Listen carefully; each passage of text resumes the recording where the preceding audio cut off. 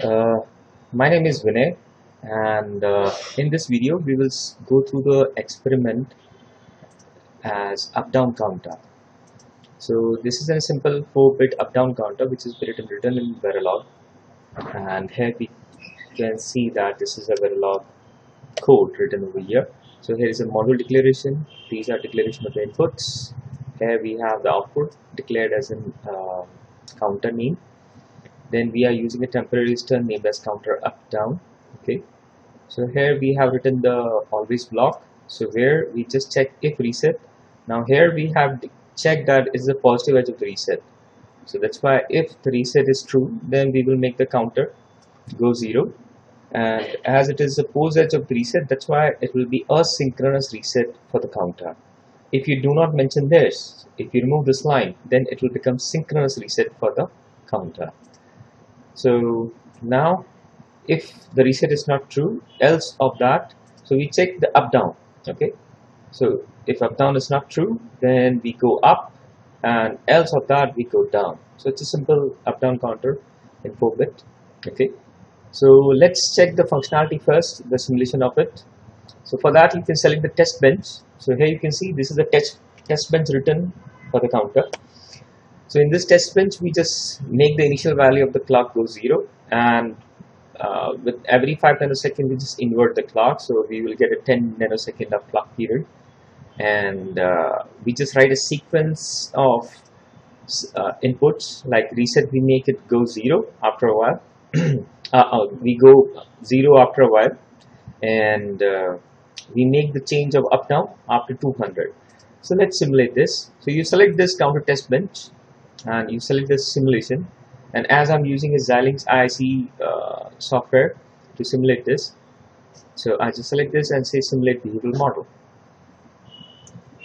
So the test bench will run and it will open another simulator. So there we are. Okay, so you can make it zoom to full view. So here you can see the results coming up.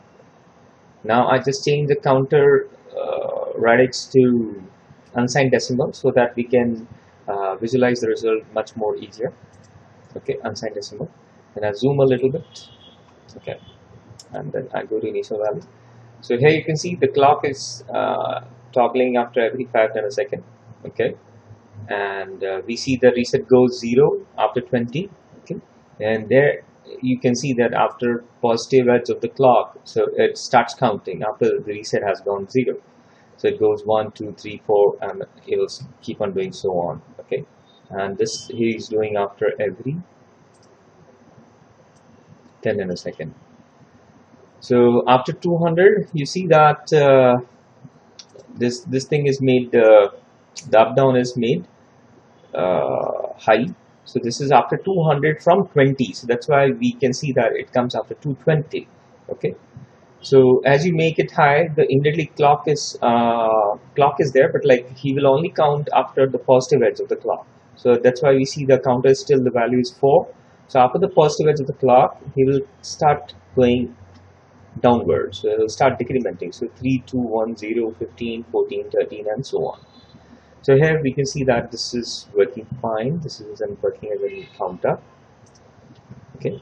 So you just exit the application if you want to see something. Okay, now we will just synthesize this code and see how does it work. So you have to click again implementation, and you have to select the counter code. Okay, then you can say synthesize. I'm using a Spartan 3 series FPGA for implementation, so I will just do till here, synthesize the result, and see what it comes. So here, if you want, you can see the synthesis result on the bottom console, or you can open a separate one. So here you can see that this is the maximum operating frequency of the design. So this is 336 megahertz. Maybe I can just copy this and open a notepad and store there.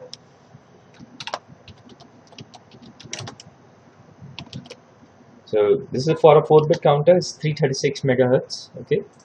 Then you can see the maximum input arrival time and maximum output required time. Okay, so all these results are being mentioned over here. Okay, you can even see that what are the users report of this design. That is how many number of flip-flops you're using. So this is for Now that is correct, because if it's 4-bit counter, so obviously it should have only 4 flip-flops to be used. Okay. Now if you are interested, you can even see the technological schematic of it. So you can just execute this part and select this, start with the schematic of the top level block. So I can remove this. Yeah. So there you can see this is a top level schematic of the block. It has clock, reset, up, down, input, and the output as the counter. So if you double click and go inside, so we just zoom it. So this is how it shows the technology schematic of the design. So here you can see this is a flip-flop 1, 2, 3, and 4. So these are 4 flip-flops used by the design to implement the flip-flop counter, and they are the lookup tables. So if you go inside, this is SW0.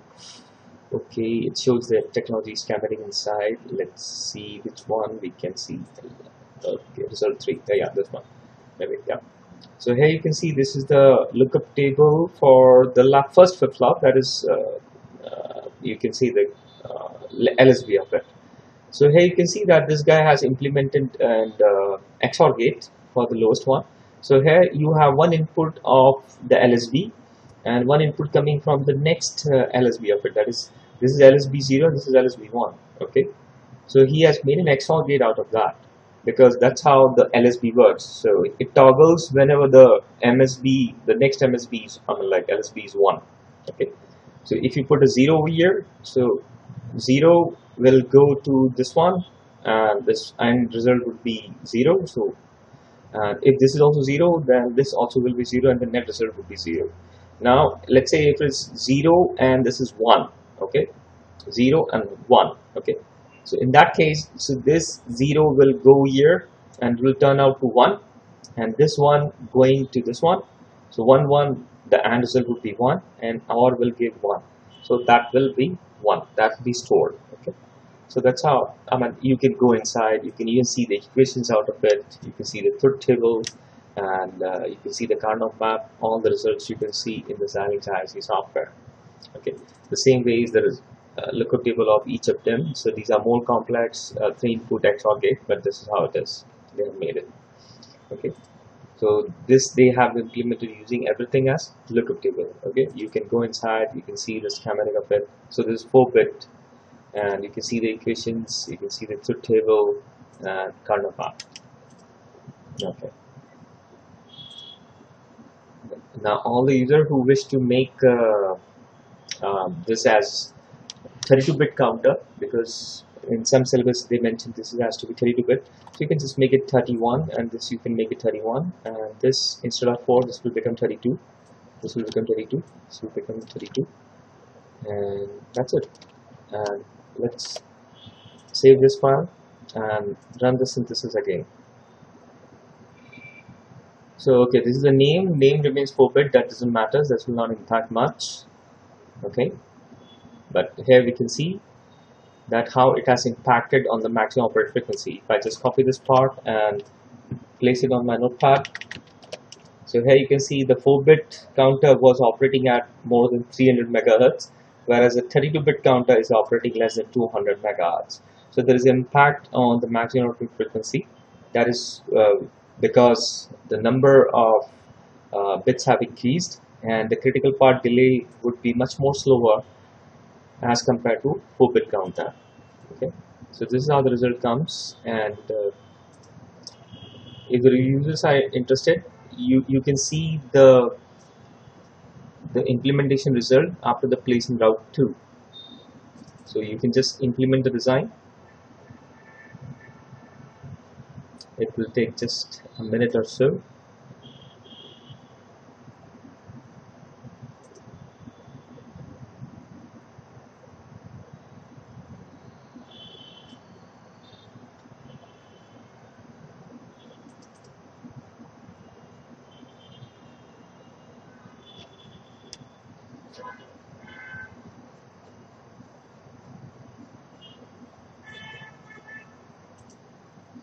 Okay, so he has compiled the entire design, implemented.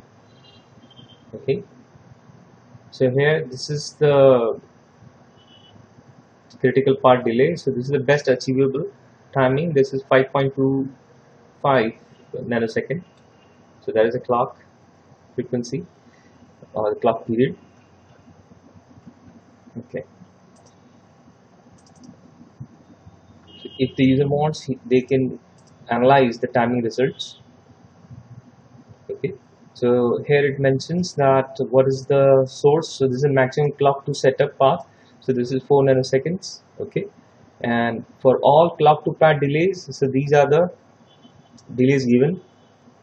Then clock to setup. So the clock source is considered as clock input on which the counter is working. So this is the clock to setup part delay which he has mentioned. This is around 5.25 nanosecond. Okay. So these results you can print in your reports and show it. Okay. So that is the end of the counter experiment.